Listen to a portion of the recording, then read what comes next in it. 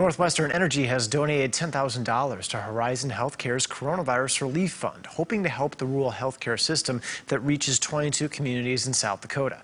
KELOLAND's Sean Bauer reports on a personal connection with this effort. Both Horizon Healthcare and Northwestern Energy are present in many South Dakota rural communities. They're keeping the power on, the lights on. We're keeping power for our people, right? We're helping them. We're caring for them. The idea is for Northwestern Energy's donation to motivate others to contribute too. It's a humble gift. It really is. We don't have crazy amounts of money to give like other companies do, but we're doing what we can to the people that are impacting our customers. Tom Glanzer's father, Bob, was a South Dakota state representative who passed away in early April from COVID-19.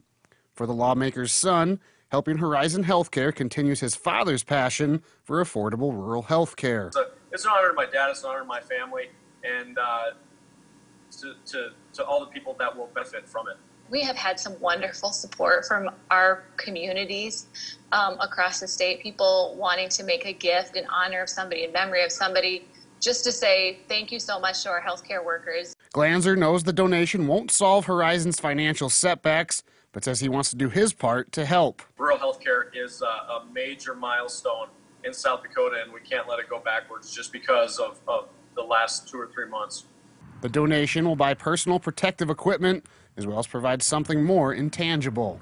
It provides hope to know that people do care, and thank goodness to Northwestern Energy for partnering with us and collaborating us with this gift to help South Dakotans.